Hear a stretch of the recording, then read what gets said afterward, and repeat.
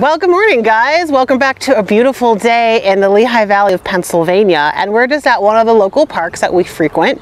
And as you can see here, I have a really long leash. This is a 50-foot long line, and I am using this with Magnus here today because he needs time to get out and sniff, right? So if you're the kind of person that doesn't get to, maybe they're training your dog and they don't get to go out very much, maybe you don't have a backyard, maybe you don't have a place where they can run freely, a long line is a fantastic option in order to get new smells, new sights in, and to just let your dog have fun. Now, if you're noticing while I'm doing this, my goal with this line is to never let it get it tight. Okay, so as we're moving along here with Magnus, my goal is to always have it loose. So the entire point of these walks is to go at your dog's pace and learn from them.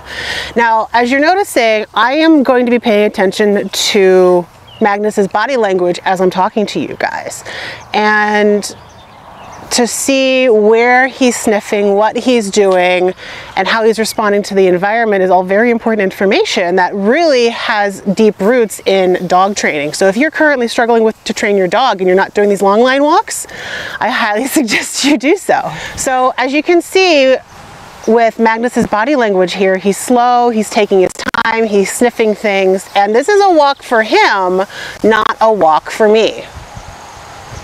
And a lot of people don't give their dogs a walk for them. I'm paying attention to his body language, I'm going where he's going, I'm not letting him hit the line very hard. Now, if I did want to stop him going forward, I can slowly add pressure as he's walking to the leash until it gets to a softer stop. And that prevents a really hard stop. So you see, I stopped him there. Magnus, good boy! And what I just gave him was not a treat. What I gave him was part of his breakfast. I have all 2 cups of his morning meal in here with me, and I'm using this throughout our walk. Will he always want to be eating throughout our walk? No, he's going to want to be sniffing and smelling and doing things. Good boy.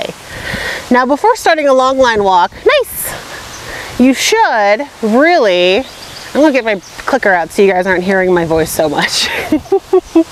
You should really have your dog at least know some basics about coming and some leash manners. I'm noticing what he's getting distracted by. I'm going to see if he's either going to choose to go away from me or offer eye contact. Let's see what he does.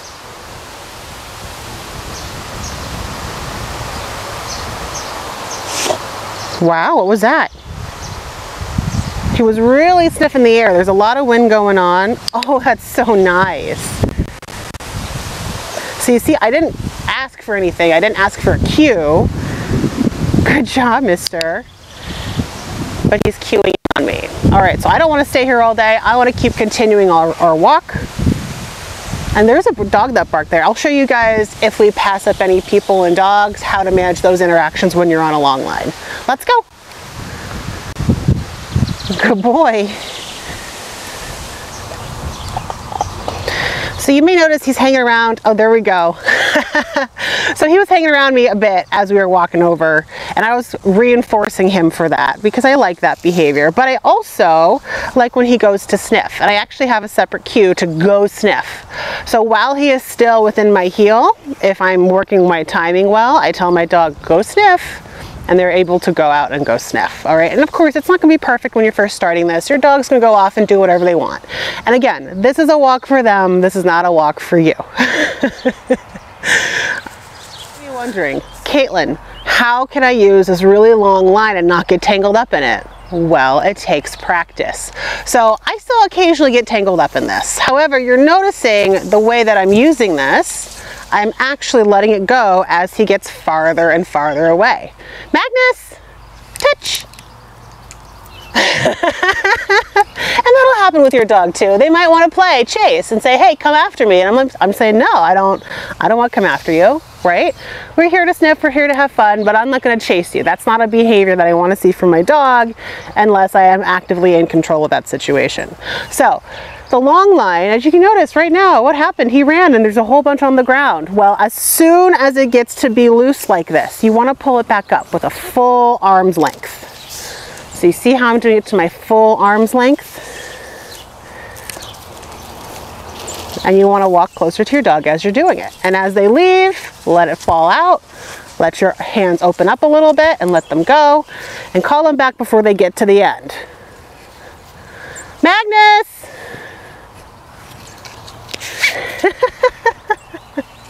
He found a leaf and now it's playtime. Very typical puppy behavior.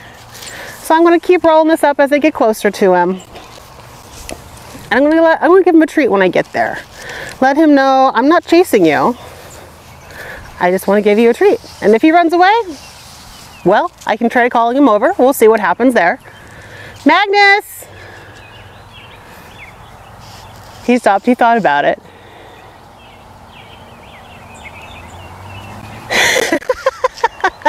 That puppy pouncing is the cutest thing. So I'm going to get into his view. Magnus, play. And for a young puppy, this is extremely important because as they're doing this, they're experiencing the world. They're experiencing the environment. They are learning muscle and eye coordination. They are learning and they are building up those muscles as for development. And they're using their nose and they're using their mouth to experience the world. So for a puppy, this is fine, right? Even if it's an older dog, maybe they never got out to experience the world. I'm not tugging him. I am letting my thumb add in a little bit of pressure, letting him know he can't go any further. Because I don't want him bolting off if I'm saying, okay, this is the max amount of distance you can go right now. Good boy, come on this way. Come on, let's go.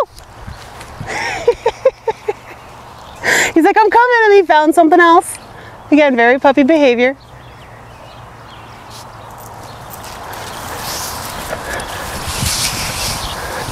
So I added that pressure, and you see how he stopped.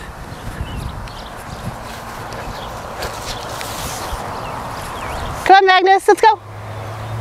So this is a very non-typical walk for Magnus. He's usually all about the sniffs, and today he's all about the play, which I haven't seen from him before. So we'll figure out how this goes. I have it nice. He looked at me, so I'm marking. Let's go. So we'll see how this goes. And I think as time goes on, he is becoming much more comfortable in his environment. He was actually born at the start of COVID, and he didn't get the best socialization that I would have hoped for.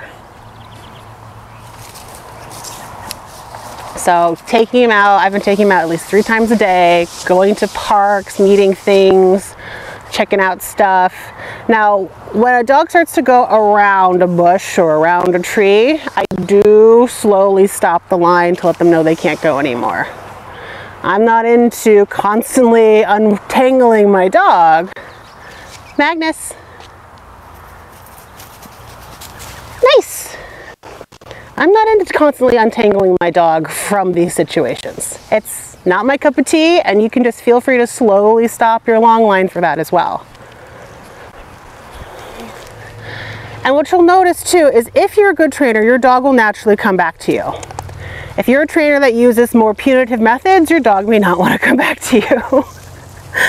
So enjoy and cherish these moments with your dog, because this is about building a relationship with them and having them having the desire to be with you. If your dog's constantly running away from you, your dog doesn't want to be with you. So start by repairing the relationship with some of these walks that are made for them. Okay. There we go. And this isn't the first time we got stuck around this particular tree. Magnus, free. So it probably has something to do with the setup. So he is showing a lot of interest going into the weeds today. And again, like, this is an abnormal day. He doesn't normally do that. So I'm going to prevent him from doing that because it's tick season out here.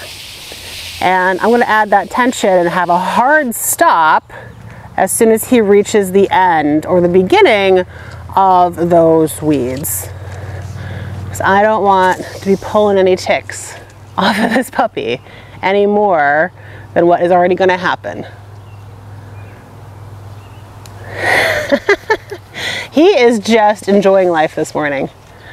This is definitely a very unstructured, well, it is a structured training walk, but you know, again, it's a different day for him and he's much more playful today.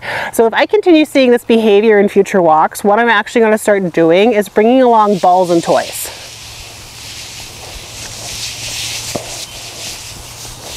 Magnus! So guys, did you see that body language?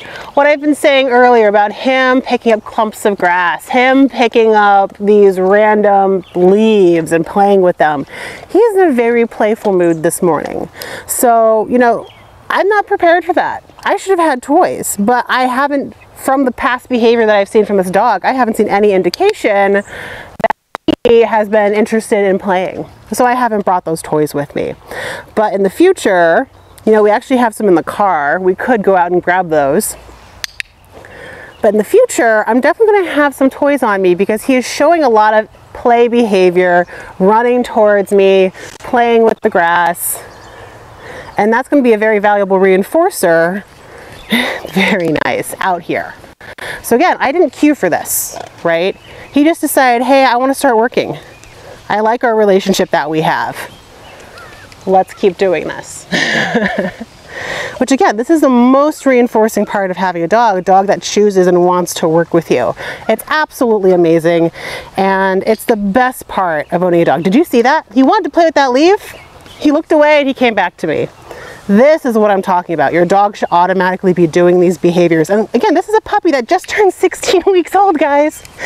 This is a puppy that just turned 16 weeks old, and he's already offering all these behaviors. This is amazing.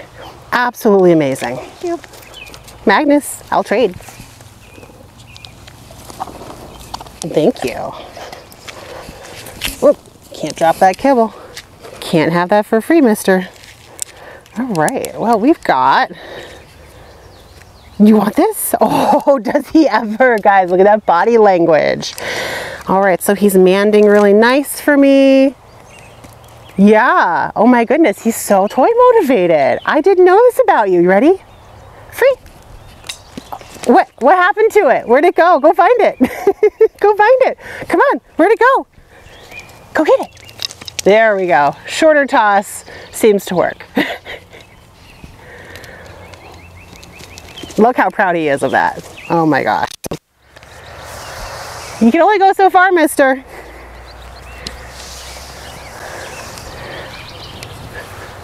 I'll let him have it. He can play with it.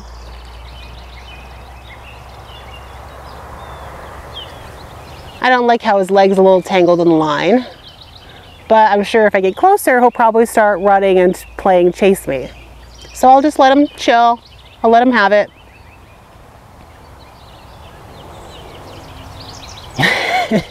And we might be here for a few minutes.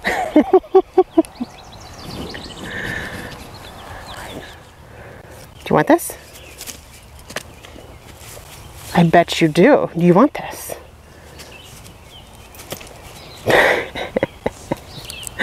All right. Can you lay? Good job. Free. Now, once you start moving into play with your dog, having a line already long like this is preferable. I already know he's going to be running out. And if he wants to stay that distance, he can. Come on, let's go. Nice.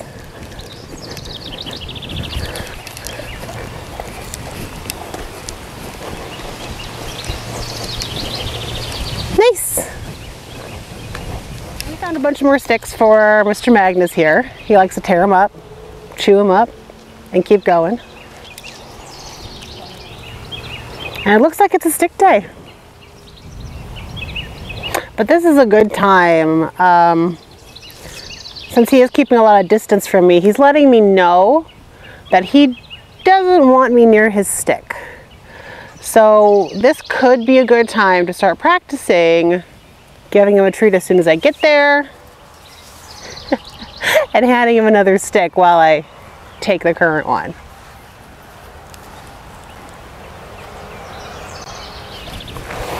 So I'll keep my hand out open first and I'll wait. And you know what he's saying? You know what? Your kibble, this morning's breakfast isn't as reinforcing as this stick. And that's life as a puppy. What can I tell you? So I'm going to see what he thinks if I offer him a different one. Do you want this? Do you want another one? Go get it. And then we can play this game of trade. Do you want this one?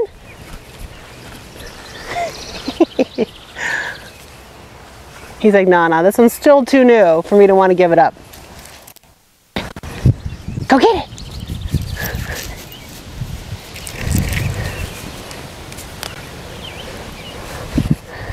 So now I can start approaching him. Hopefully he won't run away. Do you want it? Go get it. Where'd it go? Go find it. So I already picked up the other one. There it is.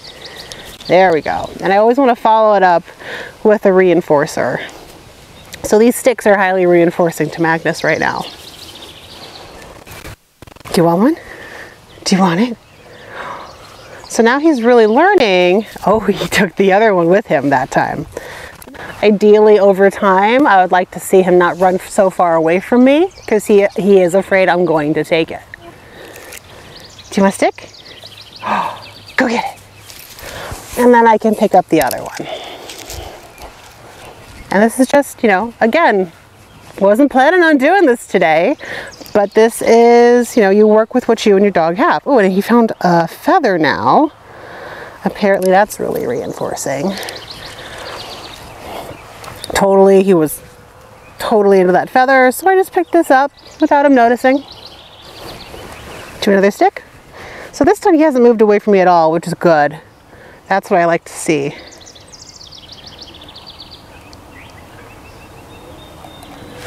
You ready? You ready? And I make sure to move it a little bit erratically so that he's more likely to chase it. And then I can pick up his stick. Because chewing should be good, but chasing should be better. Go get it. You want it? Free.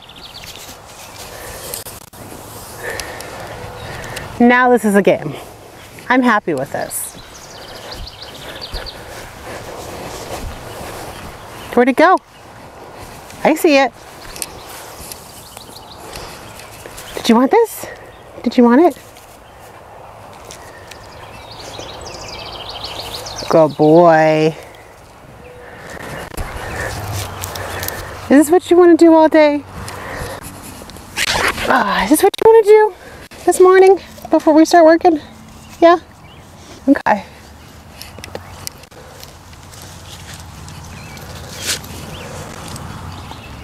So training doesn't always end up as expected, especially when you're in a large open environment like this.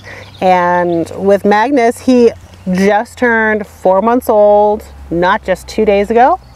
And he seems to have discovered that he can put the world in his mouth today. So this gives me fantastic information for our future outings. I'm going to be more prepared with chewy items and things that he finds reinforcing to put into his mouth. And we're just going to stay out here and chill until he's good, satisfied. And then we'll go out and do our regular normal training sessions with, you know, our good old normal collar for service dog work.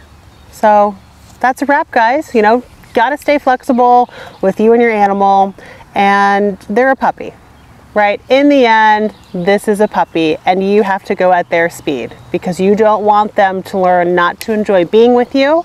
And in the end, preserving the relationship is the most important part of training your dog.